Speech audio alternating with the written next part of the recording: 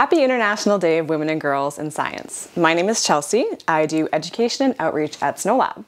SNOLAB is a deep underground research facility located inside the active Valley Creighton nickel and copper mine just outside of Sudbury, Ontario. We study space from deep underground. The particles that we're looking for are very, very small and they're impossible to see.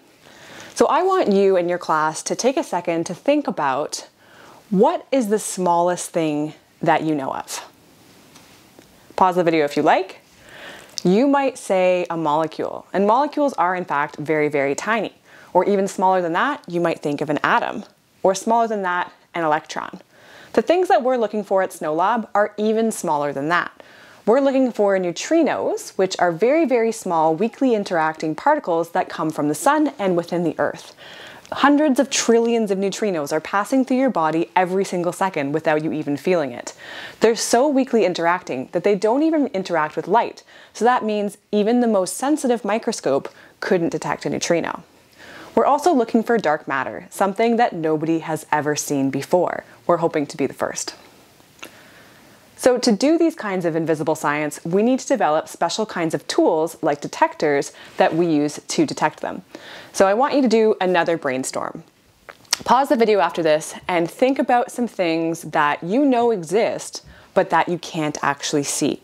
So go ahead and pause, have a brainstorm, make a list on a piece of paper or with your class on the whiteboard. Some of the things that I can think of that are invisible, but I know they exist, are things like wind, like temperature, like sound. We know that all of these things exist, but we need special kinds of tools to be able to measure them. For example, for wind, meteorologists use something called an anemometer. It's those little cups that spin on top of a weather station, and a vane that uses the direction to determine which direction the wind is blowing in. For sound, we use different kinds of tools to be able to measure volume in decibels. But for dark matter and neutrinos, we need special kinds of tools that are located deep underground to be able to see them. The reason why our science is located underground is because on surface there's all kinds of particles called cosmic radiation that are coming from space. We don't feel them and we don't see them, but we know that they're there. One of the first types of particle detectors ever invented was called a cloud chamber, as you can see here. It uses supersaturated alcohol vapors, so alcohol in its gaseous form, in order to detect charged particles. This includes electrons, alphas, and betas, which are part of cosmic radiation that we experience on the Earth's surface.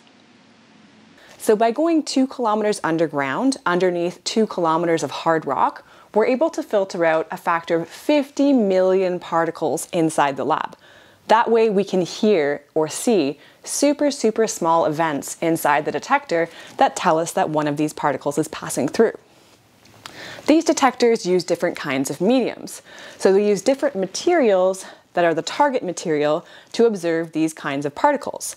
Some of them are liquids, some of them are solids, and some of them are gases. All matter in the universe is made of solids, liquids, and gases. So let's dive into what that actually means. Let's imagine that you and your classmates are molecules. You're water molecules. We'll start you off in a gaseous state. So if you were molecules of a gas, we would give you the space of, say, your entire gymnasium, and you would have lots and lots of energy. So everyone's able to run around, they have lots of space, very high energy particles that fill up the volume of its container. And then if we convert you to a liquid, let's take away some of that energy, cooling you off and condensing you, moving from a gas to a liquid, and bring you into your classroom at a walking speed. Liquids take the shape of their container as well, and the molecules are freely able to pass between each other. So in your classroom, there's enough room for everyone to walk around each other without bumping into too many people. And finally, let's freeze you into a solid. When water forms a solid, it forms a crystal lattice structure around 4 degrees Celsius. It's one of the few materials that actually expands when it freezes. Typically, the particles in a solid are closer together than they would be in a liquid. But in the case of water, you and your classmates would join up arm to arm with your arms locked out straight to form nice rows and structures that would form a crystal of ice. If you like, you can do a hands-on experiment that demonstrates what solids, liquids, and gases look like using clear containers with small items inside. For mine, I use these clear plastic containers filled with beans. You could use rice or marbles, whatever kinds of small objects that you like. I have 3 containers here that represent gas, liquid, and solid. Take a look at them. This container has a few black beans in it, and this container represents gas. In a gas, the particles just take up the space of their container, they don't have an orderly type fashion, and they're really high energy. So if I shake this container, these particles are very excited, they have lots of energy, and they're moving around. Now if we look at our liquid, the beans inside represent the molecules. A liquid has slightly less energy. It flows and takes the shape of its container, but it doesn't have an organized shape. If I were to shake this container, the molecules in a liquid can pass freely around each other. And now, if I take my container of a solid, you can see all of those molecules are tightly packed. They don't have a lot of space to move. A solid has a defined shape, and the particles usually are connected to each other in an organized fashion. For example, when you freeze water, it forms a crystal lattice around 4 degrees Celsius, where the oxygen and hydrogen atoms arrange themselves in a specific fashion in rows to form crystals for ice. If I were to shake this solid, do you hear anything? That's because the molecules in the solid are firmly set in place, but they do actually vibrate just a little bit in their place. So what does this have to do with detecting dark matter or neutrinos? Well, we're going to play a game to help us understand how we look for invisible things using things that we can see. So if you were to have a detector that was filled with liquid, what would the molecules look like? Would they be tightly arranged in a small space? Would they be freely moving around? Or would they be very excited, high energy particles moving all over? Somewhere in the middle, right? Where the molecules can move around.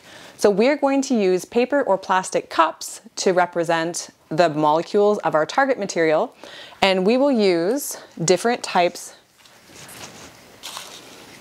and we will use different objects to act as our particle of interest. So we have to pretend that this ping pong ball, this tennis ball, and this ball of paper, as well as this tiny little bean, we have to pretend that these are invisible. And we're going to act as scientists or detectives to figure out which direction the particle came from and what type of particle it was based on how much our cups move. So the cups are the things that we can see. That's our detector target material. If you're playing at school, grab a partner or work in a small group where one person is the scientist or the detective, and they're the ones who will have their backs turned or their eyes blindfolded while one of the particles is being thrown. Select a person in your classroom to be able to be the particle. So they might be throwing a tennis ball, a ball of paper, a ping pong ball, or even one of those tiny black beans that I used in the first example. It all depends on what kinds of cups you're using for your target material and what kinds of particles you'd like to use. If you're playing at home, you can blindfold yourself to make your throw, or you can recruit a sibling or somebody else who lives in your household to play the game with you or to be the detective. All right, so now we have our cups arranged in a solid fashion. So that means that they have a definite shape and volume, and that there's probably a pattern in the arrangement of those molecules. So we have our cups set up side by side in orderly rows. So that represents a solid. If we were to throw one of these different types of particles, what would be some of the clues that we could use to determine what kind of particle it was? Remember, these are invisible, and the scientists have to determine what kind of particle it was and what direction it came from. So which ones of our senses could we use if we can't see it? Well, we could use our sense of hearing. You might be able to hear a difference of sound with the different types of particles. We have an experiment that uses very sensitive microphones inside of it to measure the sound of a bubble formed when a particle enters. We can also use our sense of sight to have a look at the distribution of the cups. So what do the cups look like after the particle impact? Let's take a look at what that looks like for liquids. So you can see in a liquid, the cups are arranged a little bit differently. There's no pattern in terms of how close together the cups are. They're differently distributed. They take the shape of their container. So if we were to see a particle come in, it might be the ping pong ball, it might be a paper, it might be a ball. We're going to see a different type of scattering or effect on a liquid compared to the solid. And the same thing for the gas. We can take a look at what that looks like here as well. In a gas, there's a lot of empty space between those particles, and so it'll be even harder to observe a collision. The particles are moving really quickly, and there's a lot of space in between them, so it might be even harder to detect what type of particle came through, how much energy it had, and which direction it came from. Once the particles have been thrown, make your best guess. That's what science is all about. We're making hypotheses and trying to find answers to our questions. To learn more about what different types of particles look like inside the detector, scientists at SNOLAB do something called calibration. This is when they insert a source of a known type, so they're putting in a molecule or an atom or particle that we're familiar with, and we're able to observe what that looks like in different parts of the detector. So we can tell what an event would look like in the top quadrant compared to the bottom, coming from different directions and of different particle types. Then, if we observe something that we've never seen before, it could be something like dark matter. We use different kinds of tools like these big experimental detectors to try and find out more about our universe. By understanding neutrinos and dark matter, the way they interact and different properties of them, we can begin to understand the origins of our universe right from the Big Bang and be able to predict where they might go in the future. Well, I hope you enjoyed that activity and that it revealed a little bit of the mystery that goes into detector science. Feel free to check out our virtual tour below. It'll be linked in the description of the video, as well as check out our website and follow us on social media at SNOLAB Science. We'd be happy to take your questions on Twitter, Facebook, or Instagram, so send us a message.